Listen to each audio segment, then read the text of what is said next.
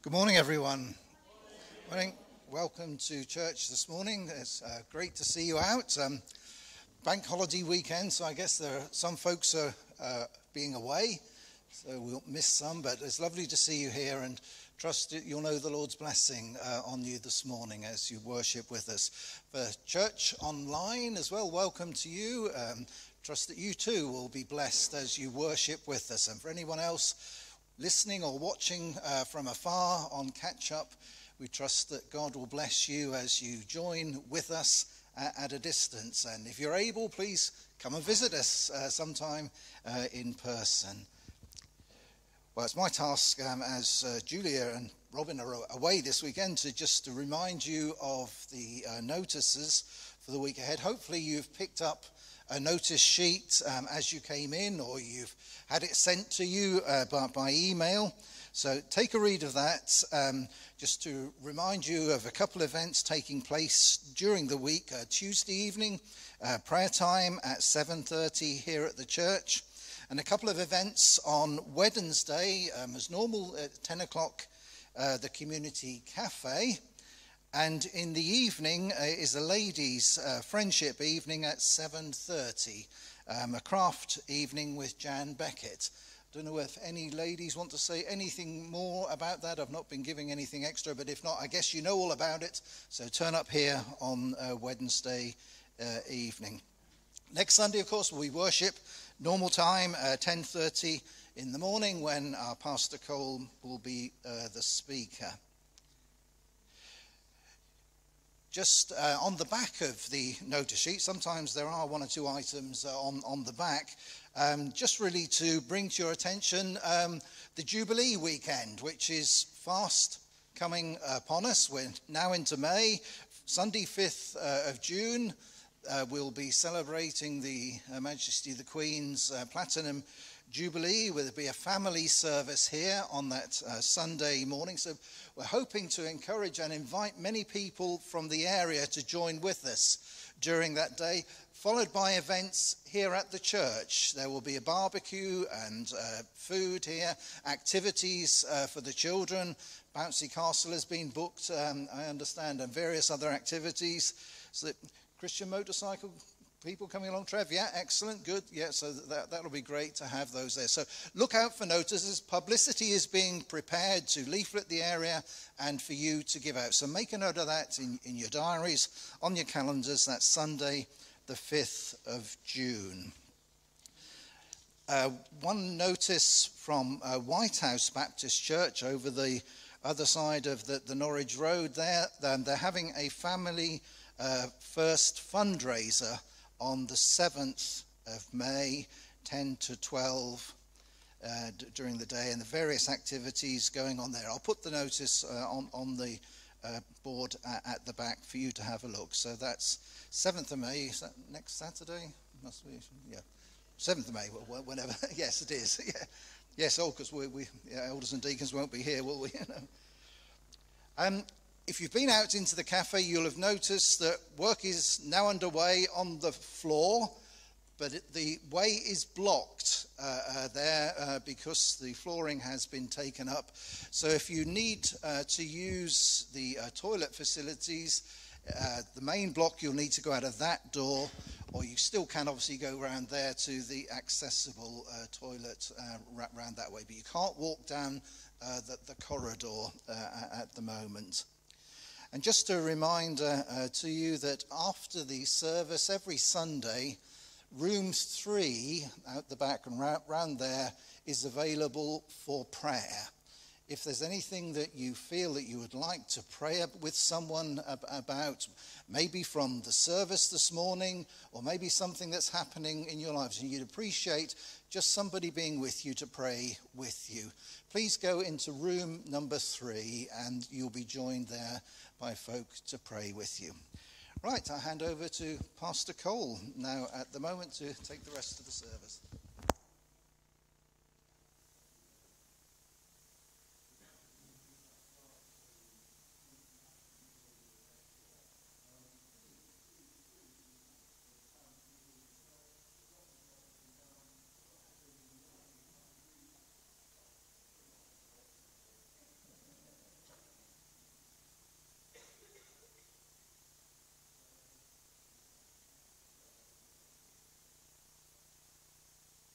You hear me now? Yeah, it's come through. Good. Lovely. Let me start again. So let me just carry on plugging the 5th of June, okay, for the Queen's Jubilee Platinum event here. There's a lot of money that's been put in this. It's a real chance for us to reach out in the community. It's a day of grace. We're doing loads of things during the day and not charging a penny. So, people can come here, have cups of tea. There'll be tea in the community cafe or coffee. There'll be barbecue outside. There'll be going to be a lovely big bouncy castle. There'll be games using a parachute and other things in the area out there. Motorbikes. There'll be a vintage car. No doubt, lots of vintage people. And it's really, the idea is to be a fun event for the community and to get people in. And so we need people here to support what's going on. We need people, some people for first aid in. I don't know if anyone here is any good at face painting. Not putting on makeup. I mean, making a panda face or something, that kind of thing. That if you are, come and see me, please. And any other things you could offer that we could do for a stall, then please let me know, because that'd be really useful for that particular event. Before we carry on, we've got another couple of notices. First of all, I'm going to invite Sally out to give a notice. Thank you, Sally.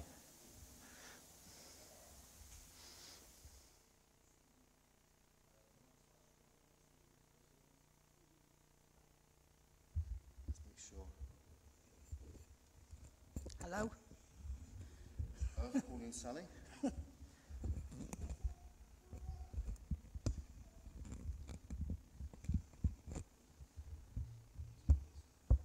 I'd just like to say thank you very much for all your prayers. Winter's had her operation. Everything went successful, and she should be back in Ipswich in 2 weeks. Thank you ever so much. I really do appreciate that.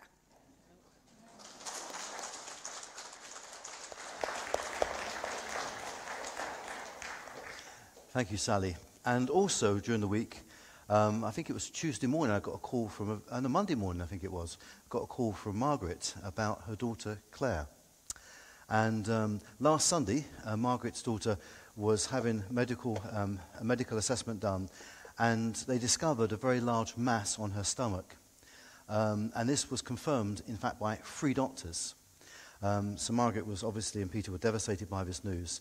And she then contacted a prayer chain, but she knows personally, of a large Pentecostal church in the town. And a lot of people began to pray for this. And she went for further tests on Monday, and she had a scan, and they could not find anything. The mass had literally disappeared. So that's incredible news, and just shows the power of prayer. And that's absolutely wonderful. So we're now going to spend a few moments just thanking God for that before we read from the Psalms. Father, it's very easy for us as Christians sometimes to get bored with prayer. We pray a lot. And some of our prayers aren't answered in the way that we want, because you are a good God and you only answer prayer in the best way. And Father, we want to thank you for Sally's news this morning, that baby Winter, the operation's gone really well. We want to thank you for hearing prayers of your people. And we pray, Father, even now that you may put your hand upon that young child, and that, Lord, you may continue to breathe health and vitality into her body. Lord Jesus, bless baby Winter. Bless her mother, Ivy, and bless Sally and the family. And we just pray, Father, that they may each one know your hands around them at this time. And we thank you, Lord, and we celebrate the healing of Claire, Father. Father, you know how worried and concerned both Peter and Margaret were over the last weekend when they got the devastating news. And we thank you, Father, for all the prayer that has been offered up for Claire. And we thank you, Lord, for that declaration that the mass has gone, but she is totally clear. Claire is clear. We just thank you for that, Father. We worship you. We thank you, Father, that you hear prayer. And we pray, Father, that you may help us to get a renewed sense of the need for prayer. Lord, if we're to reach Whitton and to reach Ipswich and this county for you, it's not going to be because we're such great Christians, because our smile's so big and because we walk along to church with a bounce in our step. It's not even because we can pervasively argue for Jesus or recite the Ten Commandments or other Christian teaching.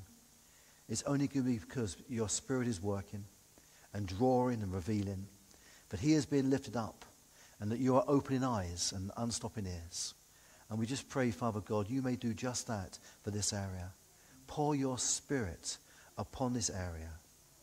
Lord, in your mercy, hear our prayer. Amen. And now I'm going to invite one of our younger members of the church to come up and read from the Bible. Thank you. Psalm 119, verses 9 to 16. How can a young person stay on the path of purity? By living according to your word. I seek with all my heart. Do not let me stray from your commands. I have hidden your word in my heart, that I might not sin against you. Praise be to you, Lord. Teach me your decrees. With my lips I recount all the laws that come from your mouth. I rejoice in following your statutes, as one rejoices in great riches. I meditate on your precepts and consider your ways. I delight in your decrees. I will not neglect your word.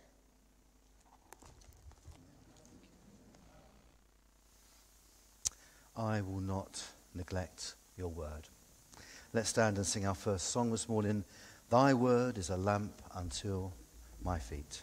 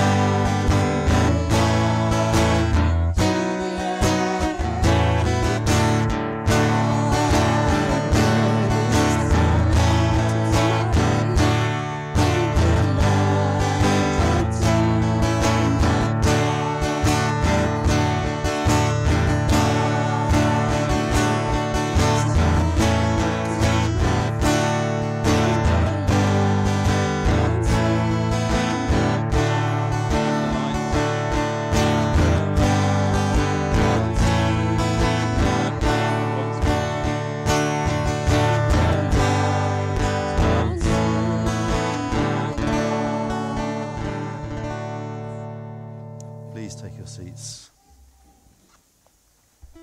Let's bow our heads again and let's come before our Lord, our God, in prayer. Lord, we thank you that your word is indeed a light unto our feet.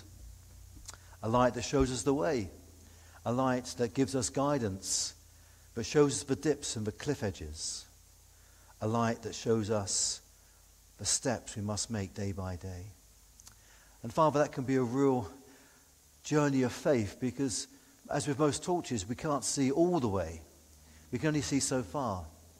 We can't see around corners. We can't see over hills or down into valleys. We can just see enough. And we then need to trust you that your word is true and your word is trustworthy, and that we can go in that direction even if we can't see all the way, because we trust your word is truth And we trust your word is trustworthy and good, because you are a good and trustworthy God. And Father, we thank you that as we look today at the whole picture that the Bible gives us of what the Bible is, but you may encourage each one of us to learn to shine that light more and more into our lives and into the lives of others. To have confidence in its beam. To have confidence in its content. And even when, Father, sometimes that light may highlight things that are difficult to understand in the 21st century, that we may struggle with, and certainly our society may struggle with, to trust you. Because when you speak to us, Father, you only speak truth. And to realize, Father, that he who is the liar and the father of lies is the devil.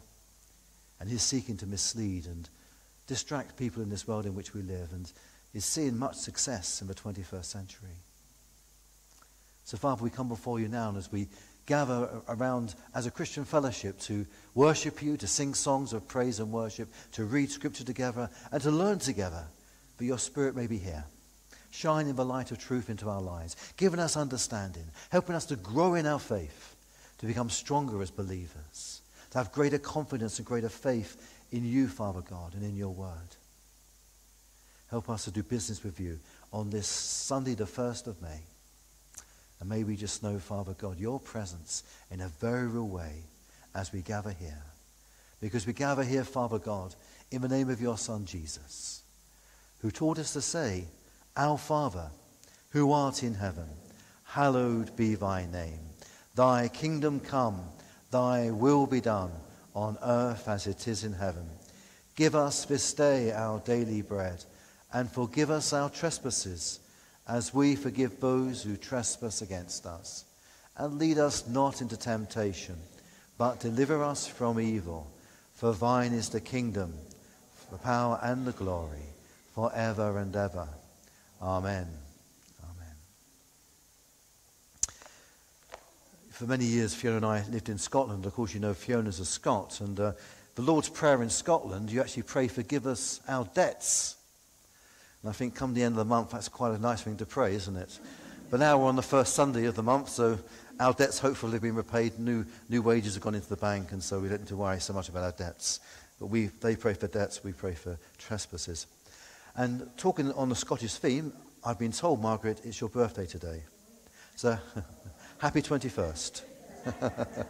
Happy birthday. I take it your birthday is a reason for the bank holiday, is it? Yeah, absolutely, that's good.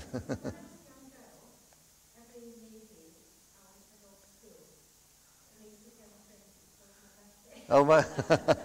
So you're a friend of everyone. Fantastic. Now I'm going to ask the band to come back up again, please, and we're going to sing a great song by Rend Collective, My Lighthouse, and then another couple of songs. Thank you.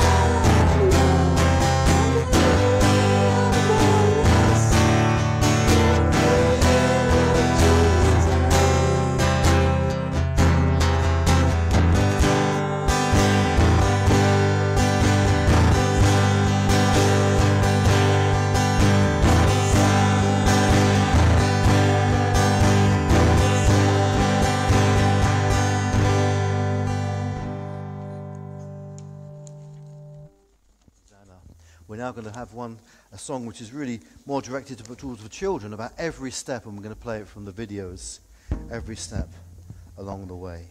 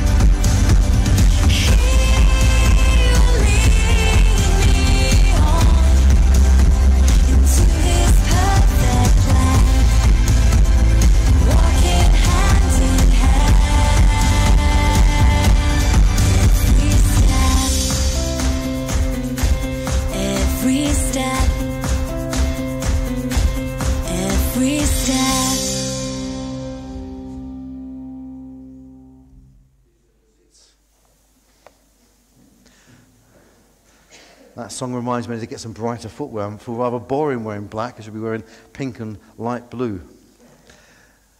God is with us every step. And today we're looking at the Bible. The Bible is something some of you may carry into church on Sunday. Hopefully most of you read every day. Some of you may carry it on your phone. You may have it on your tablet, on your computer at home. The Bible. And we're going to be looking at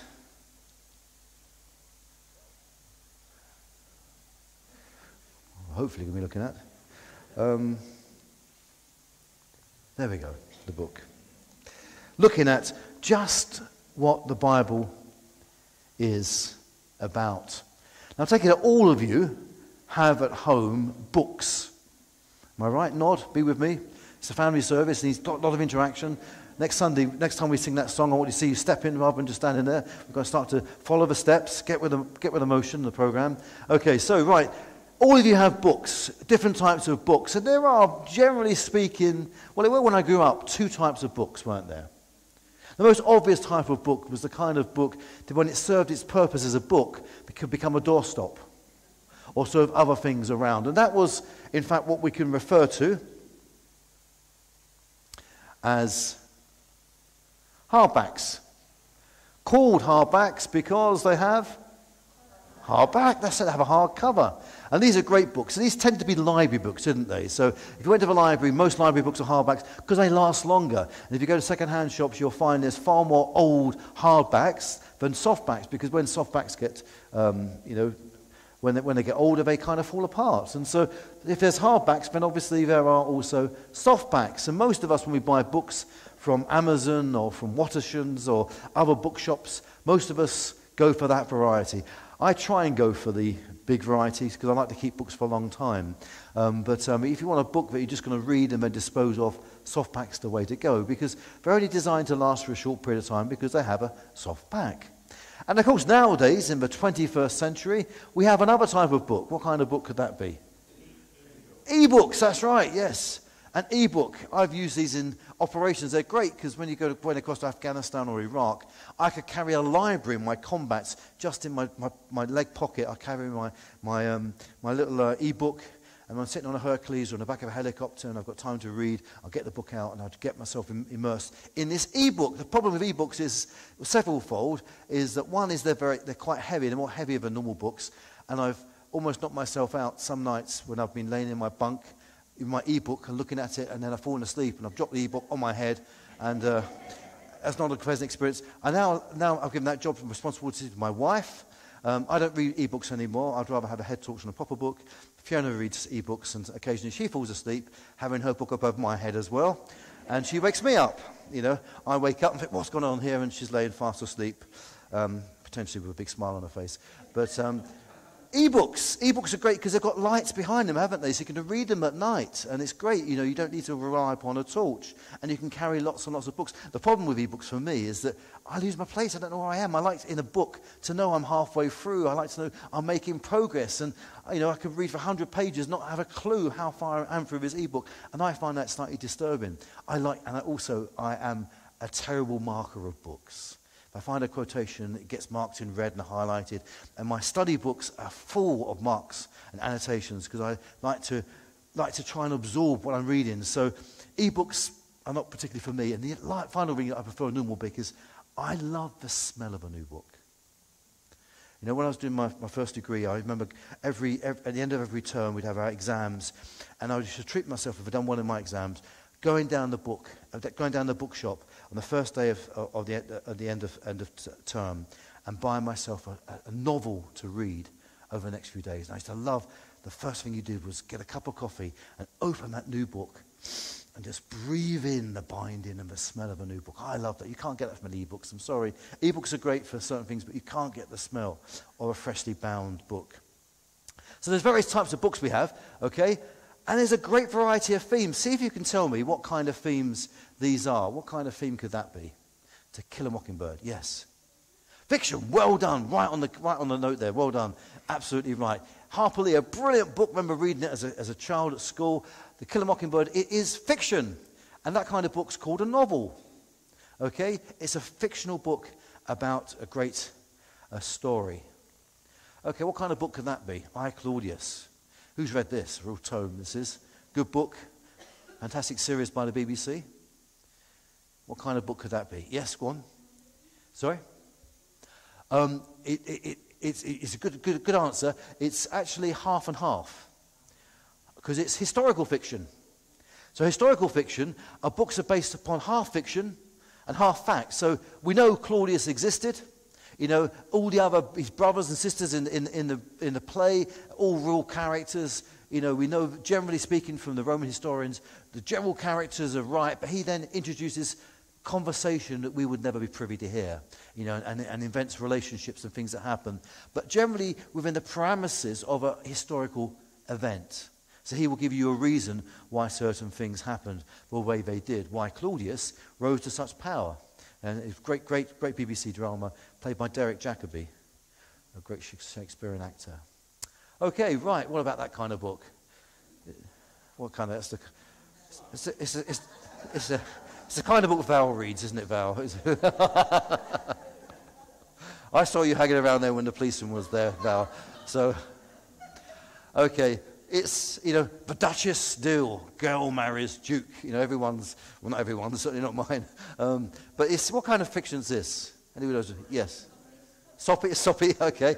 Okay, it's romantic fiction. Let's be, not be. Some people love this, and it's fine. It's, you know, it can be. So it's romantic fiction, okay. But again, it's fiction. It's you know, stories about romance that could not. And a lot of our classics. Jane Austen wrote a lot of romantic fiction. You know, it was romantic fiction. It was, you know, classical writing. So, you know, it's not just the likes of Tessa Dare. You know, there's lots of really good books that are romantic fiction. The Victorians love romantic fiction. What about Andy McNab, 0 Hour? What kind of book's that? Yeah, war, thriller, yeah. Thriller, action books, lots of books. Andy McNab obviously served with the SAS, so he writes and he's got there.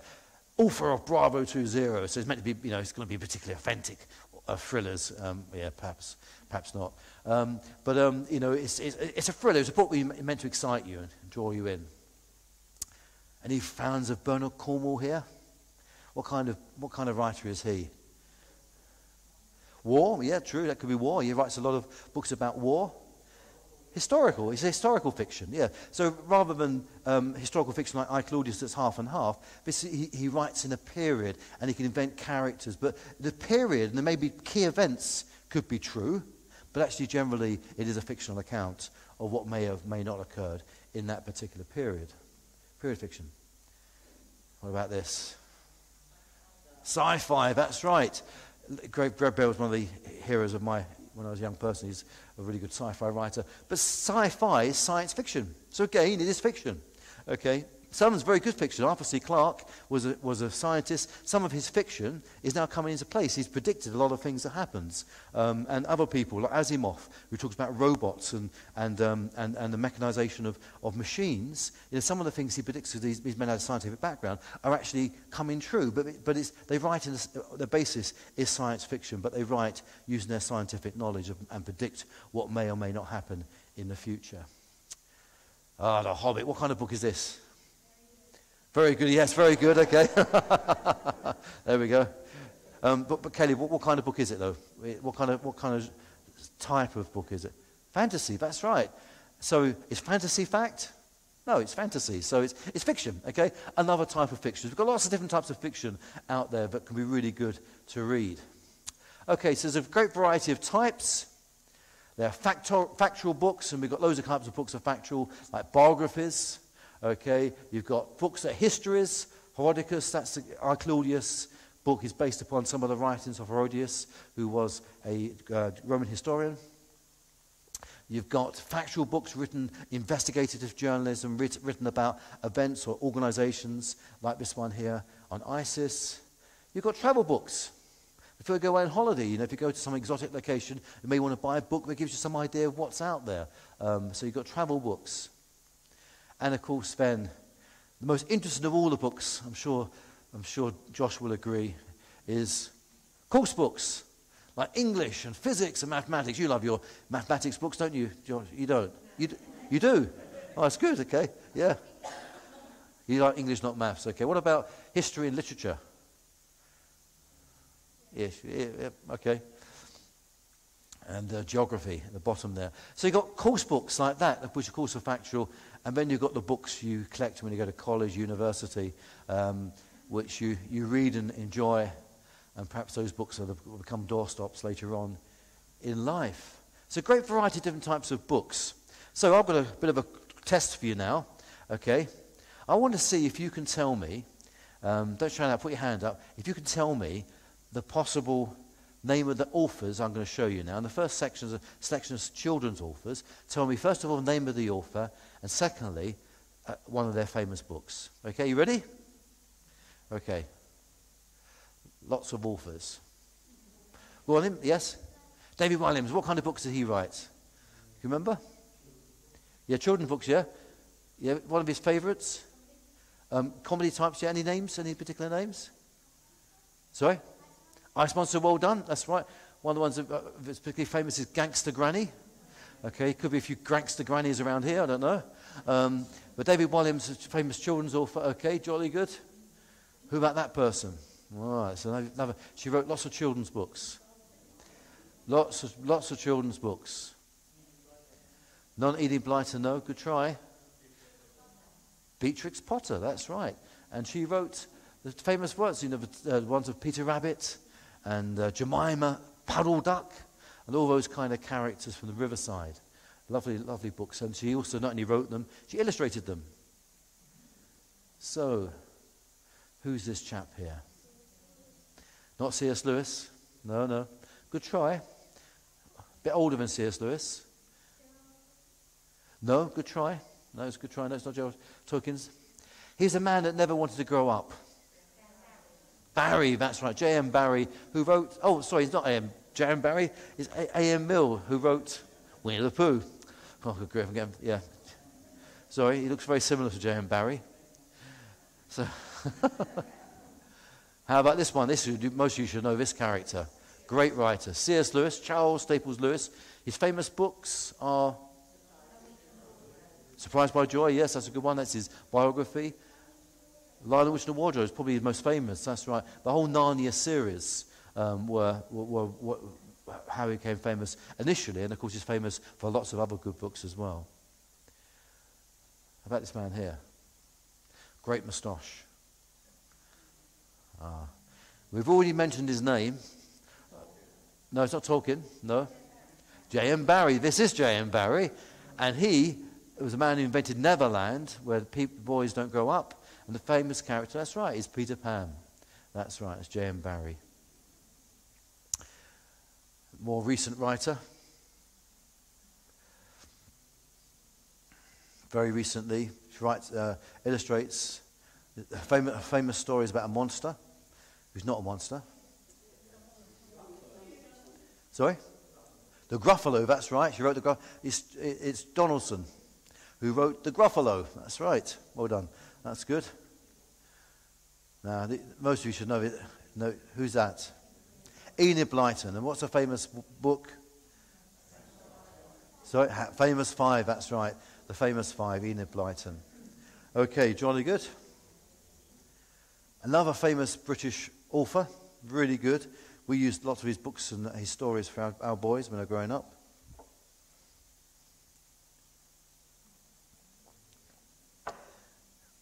Kind of stories are all can be slightly weird. He wasn't straightforward. Wrote some brilliant stories. A lot of them were made into films. If you like Oompa Loompas. So who wrote Charlie and the Chocolate Factory? Roald Dahl, that's it, Roald Dahl, that's right. Most famous for Charlie in the Chocolate Factory and James and the Giant Peach and the BFG, that was a big one in our family, the Big Friendly Giant. Okay, right, okay. Now, come on, who knows this person? J.K. Rowling, and what did she write? Harry Potter. What was the first Harry Potter book? The Philosopher's Stone. Well done. Well done. That's good. Okay, that's good. Right, that was for the children. Okay, we're up in the ante now for the adults. Okay, what about these famous adult authors? Okay. There's a big clue in the book he's reading. Arthur C. Clarke. That's right. I've read loads of books by Arthur C. Clarke. Most famous perhaps for 2001, The Space Odyssey. But he's written lots and lots of really good books and often very, very interesting ideas. Arthur C. Clarke. How about this chap here? One of my favourite authors.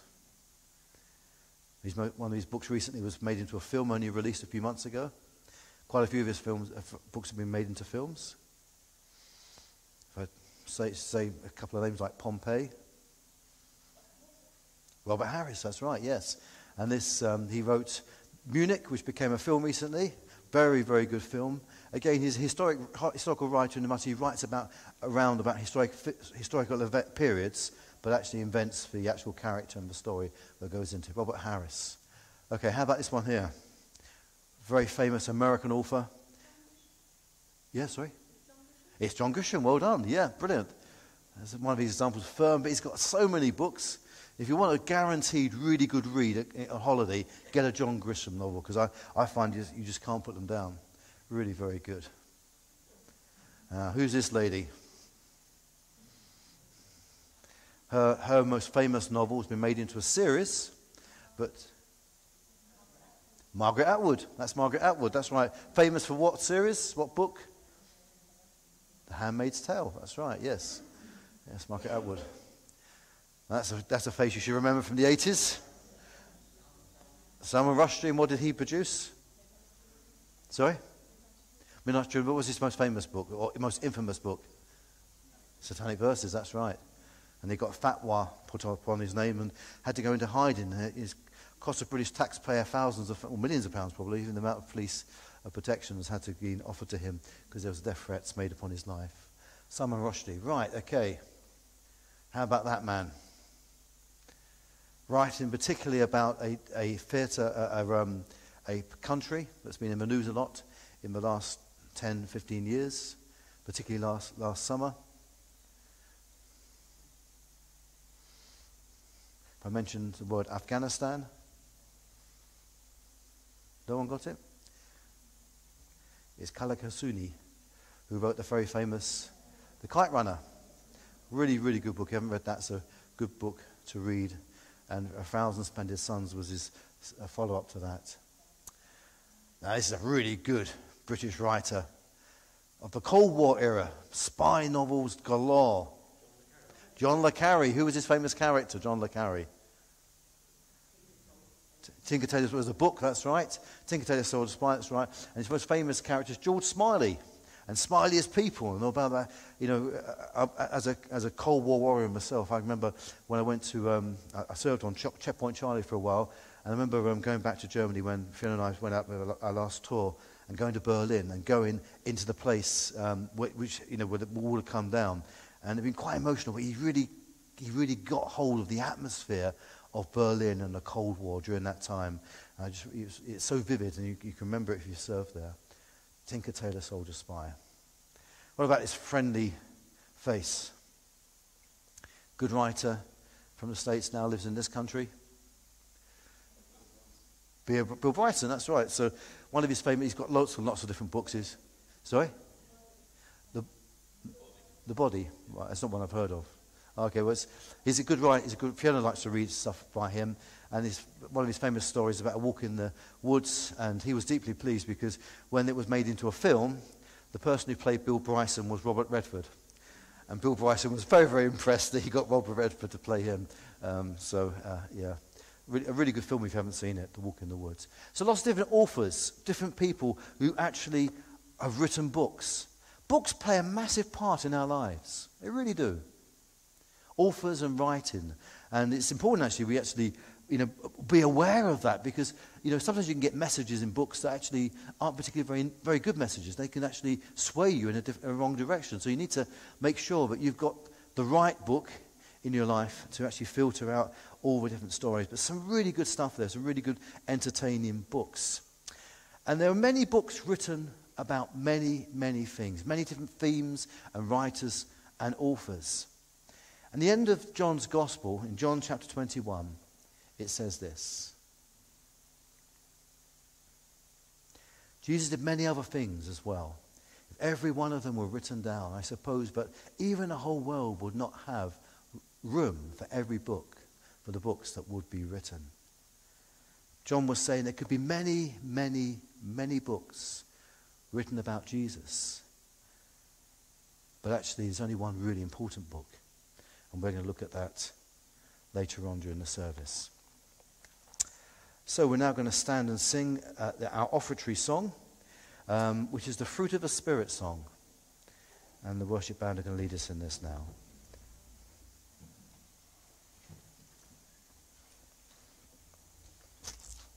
I'm going to chorus first of all, so that you can join in. It's a bit of a tongue twister. I think I know Sarah knows it, but other than that, I don't know if anyone else will. No. The chorus goes like this. 'Cause the fruit is love, joy, peace, patience, kindness, goodness, faithfulness, gentleness, and self-control. Love, joy, peace, patience, kindness, goodness, faithfulness, gentleness, and self-control. If you can go that low, you're doing well. Okay. You can see it's a bit of a tongue twister, and we will try and speed up a little bit as we're going along. Okay? We'll just do it once more so you get an idea of it. Okay? 'Cause the fruit is love, joy, peace, patience, kindness, goodness, faithfulness, gentleness, and self-control. Love, joy, peace, patience, kindness, goodness, faithfulness, gentleness, and self-control. Okay, right. You'll understand.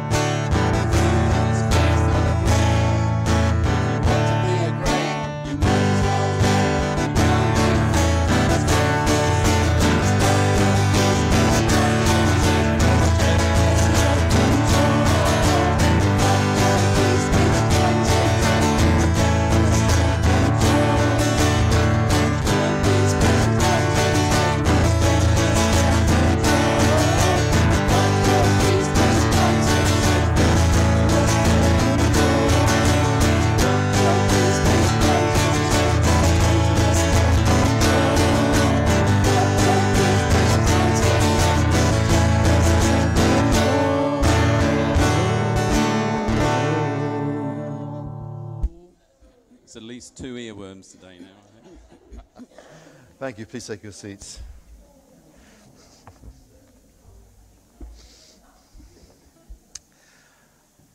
We're going to look and turn to Scripture now. We're going to look at 2 Peter chapter 1. 2 Peter 1 and verses 12 to 21.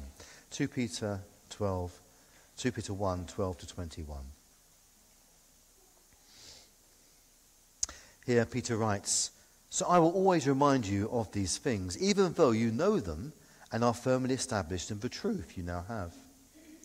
I think it right to refresh your memory as long as I live in the tent of this body, because I know that I will soon put it aside, as our Lord Jesus Christ has made clear to me. And I will make every effort to see that after my departure you will always be able to remember these things.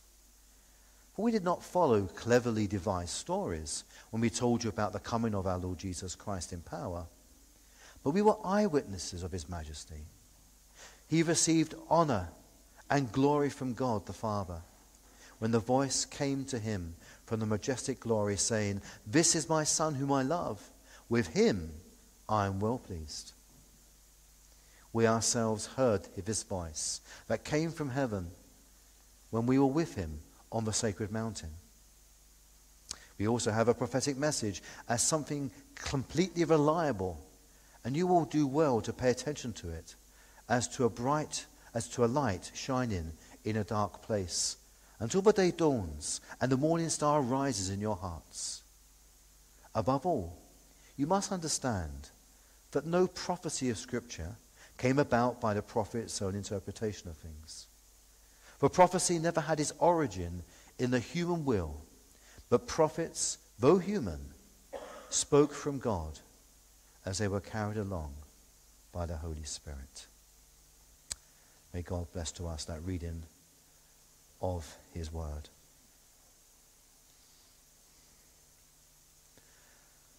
So we're looking this morning at the book.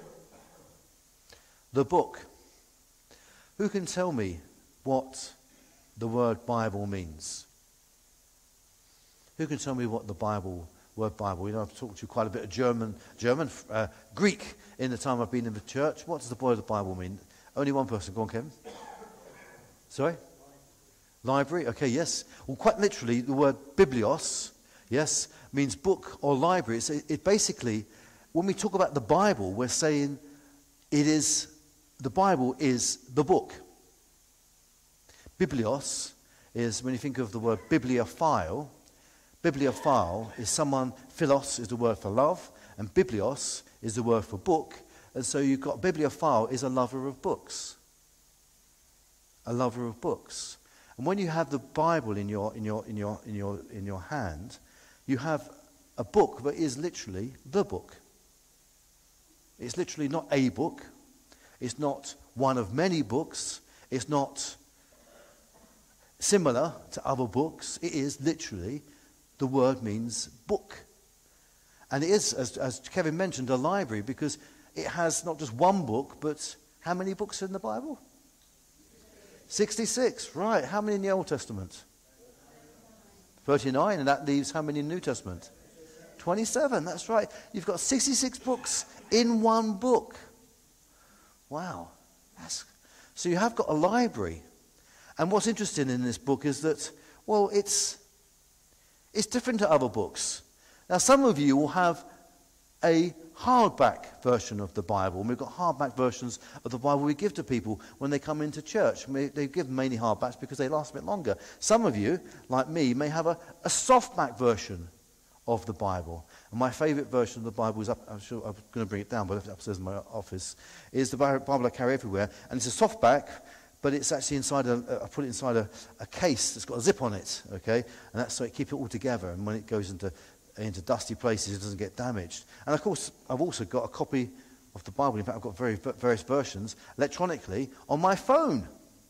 Okay, so yeah, so you've got Bibles, electronic copies, you've got physical copies, hardbacks, softbacks. But then the question comes of all books that we were asking earlier on is that, well, we know that J.K. Rowling wrote the books about Harry Potter, and we know that Julia Donaldson wrote the books about the Gruffalo. But who wrote the Bible? Who wrote the Bible? And that's quite difficult because you've got 66 books. You've got different writers for each of the books. And even that doesn't really help us too much because, well, the Bible is a very special book. I mentioned to you earlier on, one of my favourite authors is Robert Harris. And he wrote a great book. And the book is called The Ghost. And it was made into a film some years ago and stars Ewan McGregor in the main part. And it's a really quite exciting thriller.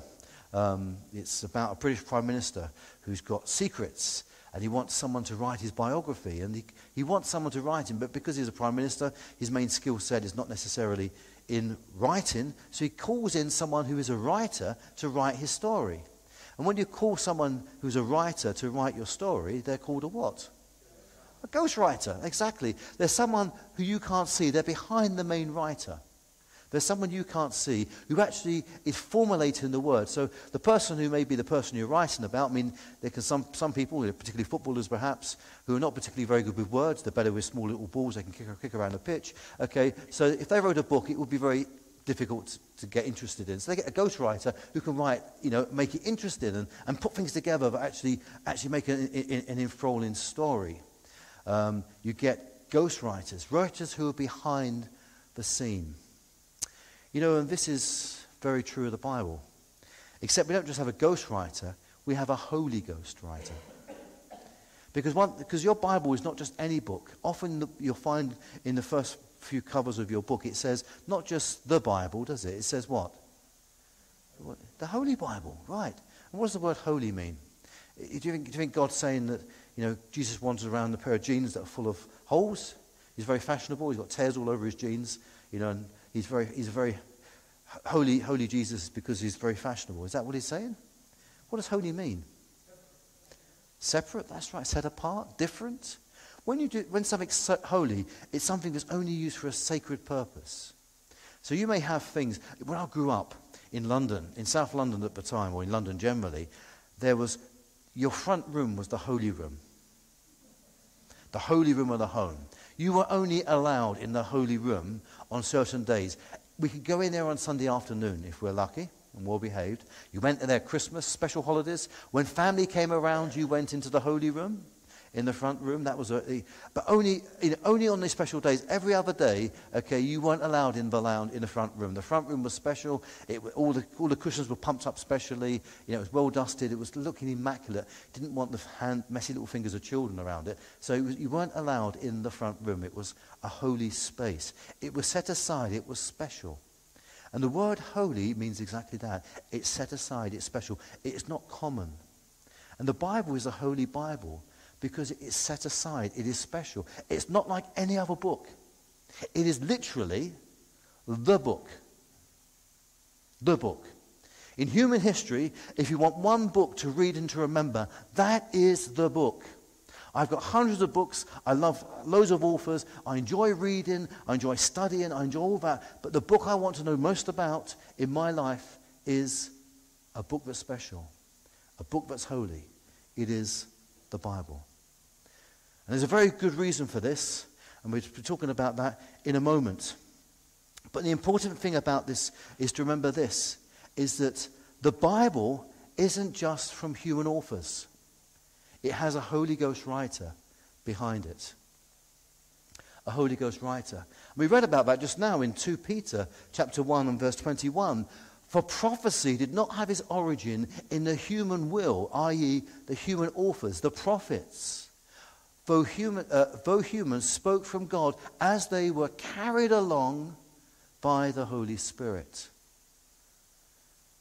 Now, I don't know if you've ever been carried along by anything. I'm a climber. I love going up mountains. Remember my first experience of going up the Cobbler in Arica in Scotland with a friend of mine, Gordon Campbell. And we got to the top and we were carried along by the wind.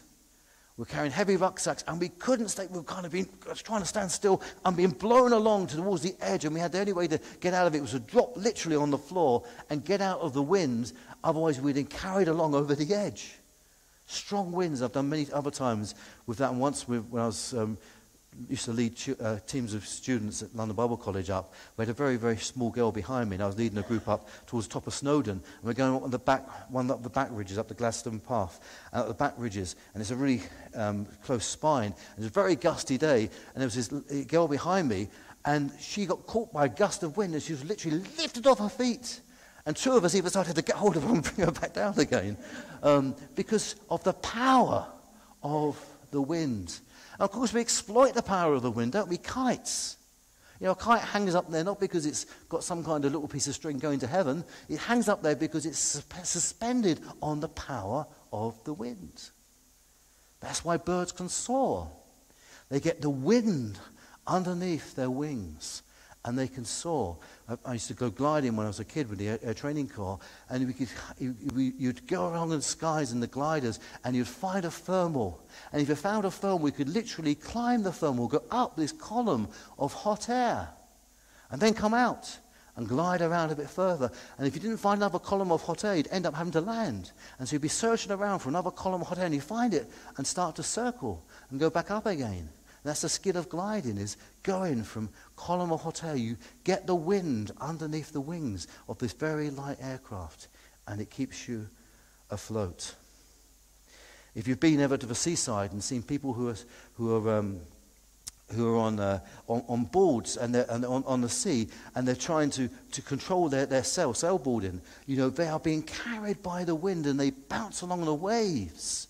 It's wonderful to watch. I mean, it's great. They get to that stage, they're very skillful, because I've done sailboarding many times and been blown off my board, you know, but they get carried and they can hold and control the wind. And Peter is saying that people who've written Scripture have been carried along by the Holy Spirit. They're willing disciples who are listening to God, and God has spoken into their lives and given them the words, and as they write, they're being carried along by the Holy Spirit. That's why you can trust the Bible, because it doesn't have a human author. You know, when I'm reading some of my human authors, you know, you have to take some things with a pinch of salt. You know, when you're reading Andy McDowell, you think, yeah, okay, Andy, that's a bit, you know, that's not really going to happen. And you watch films, don't you? And it doesn't need to be Marvel comic films. Anything with Tom Cruise in it tends to be pretty impossible. You know, Mission Impossible, it's not just impossible, it's downright incredible, some of the things he does, you know, especially with motorbikes. You're thinking, has he ever ridden a bike? You know, can you really do that on a motorbike? I don't think so. And, you know, it's basically, you know, human authors, they exaggerate. You know, they over-egg it. God tells the truth. He makes people, he gives them his word, and people are carried along by the Holy Spirit. And possibly the most famous verse ever about this is that wonderful verse in 2 Timothy 3. And Paul is talking to his young protege, Timothy, and he says these words: all Scripture is God-breathed and useful for teaching, rebuking, correcting, and training in righteousness, so that the servant of God may be thoroughly equipped for every good work. Everyone who reads the Bible is literally listening to God speaking into your life. The words are God-breathed. It comes out of the mouth of God. Breath and wind are the same thing in the Hebrew word ruach. The Holy Spirit speaks. Ruach, breath, wind. It's the same thing. The Holy Spirit is seen as the wind of God, the breath of God. And God speaks his words in Scripture. And just in case you're not clear, it says quite clearly there, all Scripture. You know, it's not a minefield. When you look at the Bible, you don't need to think, am I going to come across a bit that's not God spoken, or not God breathed, or not true. You know, God doesn't give us half-hearted gifts. He doesn't give you a pudding, a delightful pudding that's got barbs in it, or a bit of poison here and a bit of there. And your job is to find out where it is. All Scripture is God-breathed. May not all of it may be easy to understand. Some of it's written about periods a long time ago. You may need the guidance of commentaries, or someone, people who have actually, have known Scripture for a long time to help you understand some of the areas of Scripture that you may struggle with sometimes. But it's all God-breathed. It's all useful. It's all important. So what type of book is the Bible? We know it's got a ghostwriter, a Holy Ghost writer behind it. We know it's a book that has 66 books to it. But the question is it fiction? Or is it fact? Is it like a historical novel that's perhaps bit fact, bit fiction? Is it like a period drama that's totally fiction? Is it like a historical book, like a factual book, like a course book? Well, the answer to that is actually found in the Bible itself. Jesus said this in John 14. He said, I am the way, the truth, and the life. No one comes to the Father except by me. It displays the words of Jesus, and Jesus speaks truth. He doesn't speak untruth. He speaks truth. I've been a Christian since I grew a young lad. I grew up in a Christian family. I went away from it all. I tested it. I've rejected it all because I felt, well, is this really true? And I had a period away from God when I was in the Royal Air Force. And I came back to God at the age of 19. And when I came back to God at the age of 19, from that moment onwards, the Bible has been a constant source of comfort to me because I know I can rely upon it. Not just bits of it, not just parts of it, but all of it, because it's true. And I've based my life upon this, and I can really guarantee that God does not let you down. When he says something, he says it for a good reason, because he knows us. And he's our creator. Which one of us, if your washing machine is going wrong, would think, right, the manufacturer's manual says this, but forget it. There it is, Zanussi. What does Zanussi know? You know, I've never exactly been inside a washing machine before, but I'm sure I've got some tools. And I can work it out. And you start dismantling the Zanussi dishwasher or the washing machine or whatever, and you're dismantling it, and you're basically just going in there with a bit of hammer, knock here, and a probe here, or your screwdriver, and at the end of it, expect it actually to work. Of course you don't. You go to the manufacturer's manual. You go to the person who made it, the person who knows the way it should operate. You know, when I'm doing work on my motorbikes and we're trying to tighten up a screw, you always find the torque wrench. You always find the torque rate. Because if you don't and over-tighten a bolt, you can strip the bolt out, and then you've got a lot of money to replace that bolt, because all the pressure will go from that bolt and oil will start to leak from your bike. Going for the manufacturer's instructions is critical to know exactly how to put things back together. And when it comes to our lives, if we go anywhere else or think we know better than God, we are a fool. We are a fool, because God knows best. He's our creator, and he's given us scripture to guide us. And the great thing is that Jesus said this: heaven and earth will pass away, but my words will never pass away. You know, sometimes the church has been accused of the traditionalists who believe the old ways. These aren't old ways. You know, do we talk about gravity in the same way, the law of gravity? Oh, Newton, well, he was a man of his time.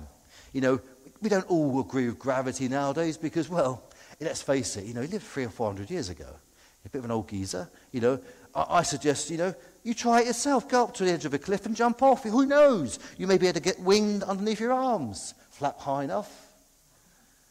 Of course we don't. Just because it's old law or old truth doesn't make it non-truth. And when we sometimes ridicule people who believe truth that's been around a long time, don't. It's not tradition. Truth is truth. Truth ultimately doesn't change. And Jesus said, my word is truth. He said that heaven and earth will pass away. My words will never pass away. That means even when this terra firma underneath your feet is gone, we're in a different existence, you know, enjoying life in eternity with God, his words will still be true. They may be millions of years old by that time, billions of years, but they're still true because truth is truth. God has given us his truth in the Bible, a book that's full of truth, that's full of ability to shape our lives. That's what faith is. It's believing that God is speaking truth. And the great thing about it is rather like going into a supermarket and wanting a tin of beans. You know how confusing that is nowadays? You want a tin of beans, and there could be 10, you know, Heinz used to talk about 69 varieties. Forget about 69 varieties. Hundreds of different varieties of beans. Okay? And it's a nightmare. But isn't it great when you know you like one type of flavour made by one manufacturer, and you can pass all the hundreds of different varieties of beans and just walk along in Tesco's and pick up the one you want and put it in your basket. Because you know that's the one that you want. And the great thing about knowing the truth of Jesus Christ and knowing the truth of the Creator God is that you can bypass all the other ideas, all the other philosophies that are clamoring for your attention. They're trying to distract you down the aisle, and you can just focus on the truth because God's word is truth. Jesus said this. He says, if you hold to my teaching, you are really my disciples. Then you will know the truth, and the truth will set you free.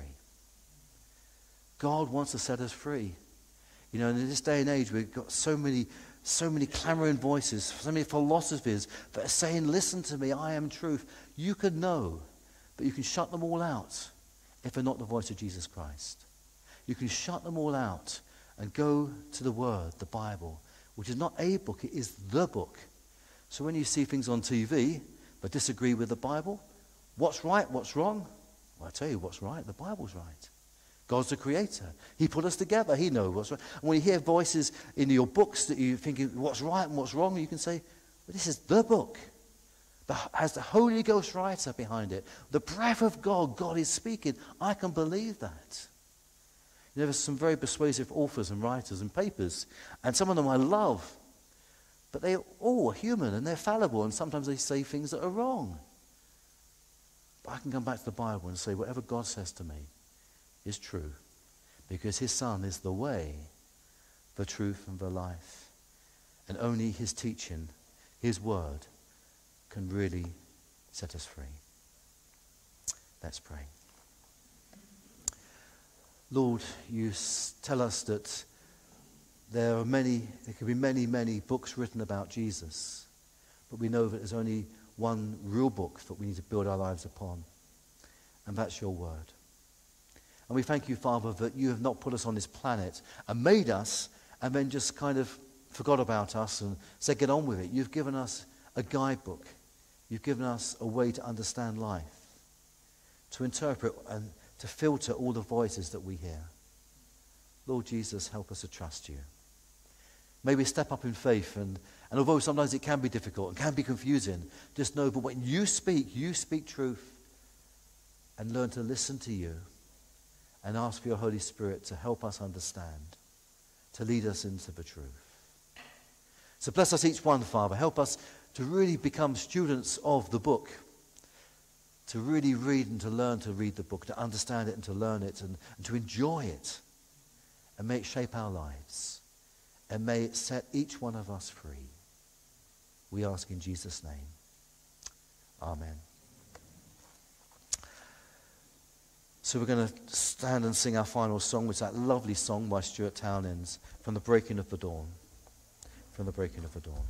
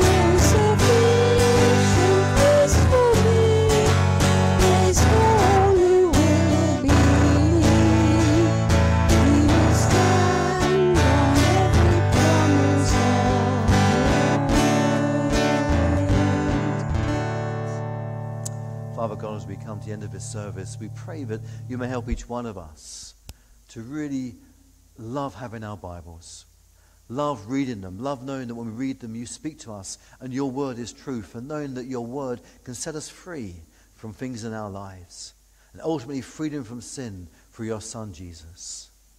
Lord, help us to be students, and help us, Father God, to be able to soar on wings like eagles with your breath underneath our wings, growing in faith, growing ever higher, and learning to trust you and to trust your word in our lives. And help us, Father God, also to bring that word to others, to say to others and encourage others that there is truth and that Jesus can set you free too. So go with us this week, Father. Help us to carry that message in our hearts, and may your love change us and produce more of the fruits of the Spirit, that we might not be lemons, but be people full of grace and truth, faithfulness, gentleness, self-control, love. May it shine in our lives, and may you change others through the message you've given us. Thank you, Father. Amen. Amen.